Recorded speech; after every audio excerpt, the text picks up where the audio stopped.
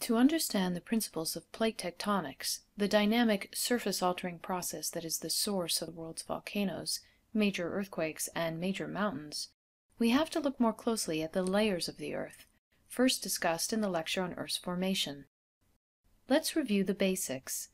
First, due to density separation, the core, mantle, and crust, the primary compositional layers, were formed. Let's look closer at the core. It's made mostly of iron, and is separated into two physically distinct layers. They are compositionally quite similar, mostly made of iron. However, physically we have a small solid inner core at the very center of the Earth, where, though temperatures are higher than anywhere else inside our planet, pressures are so high that liquid iron can't exist. Surrounding the inner core is a much larger liquid iron outer core. Because pressures are less here, iron can be stable as a liquid. For comparison, the outer core is almost twice as thick as the inner core. Combined, however, these two layers represent about 1/2 the radius of Earth.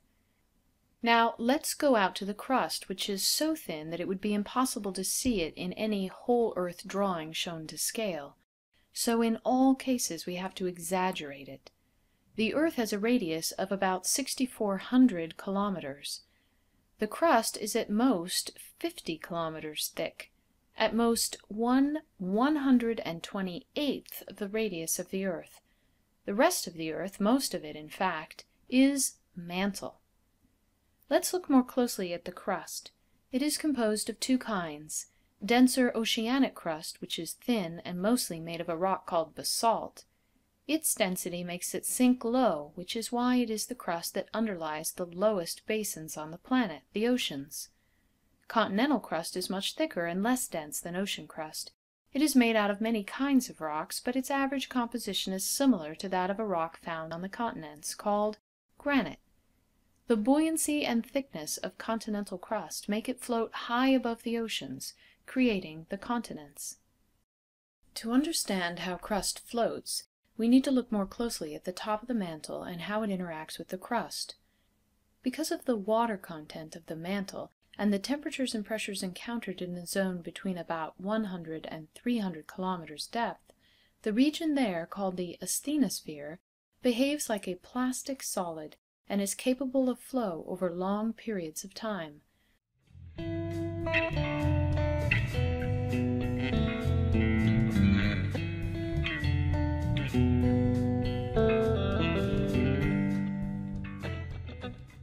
Thus it convects.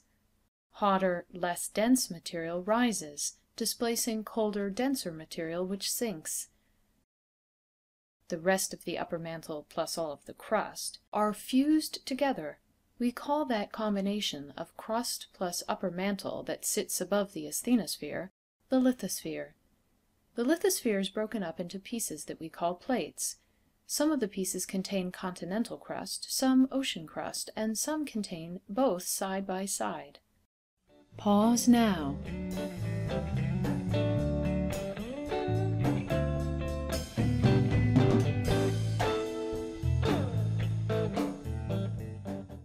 The plasticity of the underlying asthenosphere allows the overlying lithosphere to sink into it, much like icebergs or wood floating in the water.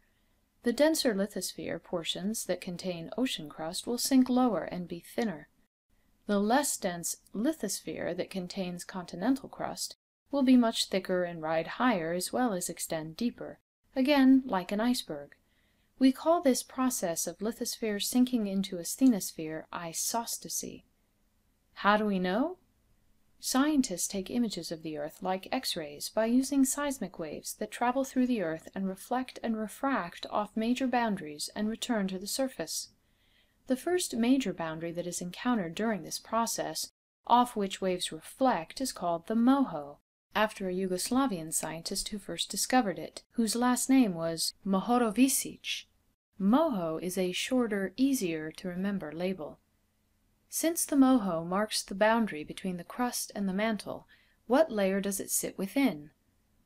The Moho sits in the middle of the lithosphere, because the lithosphere contains all of the crust plus the uppermost mantle. Does the Moho have anything to do with the asthenosphere? No.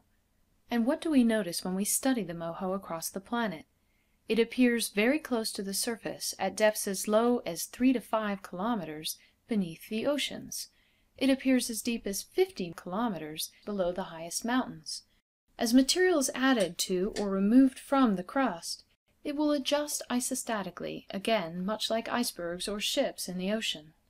When cargo is added to a cargo ship, what happens? It sinks lower into the water. When the cargo is removed, the ship rises. So what happens when the tops of mountains are eroded? Material is removed, so the crust rises upwards.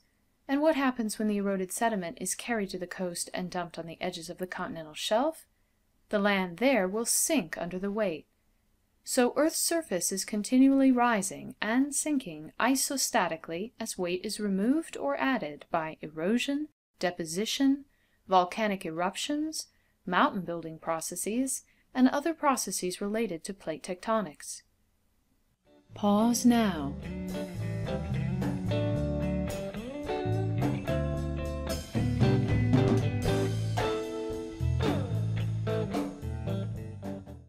For more information and more detail, continue on to the next video in this series.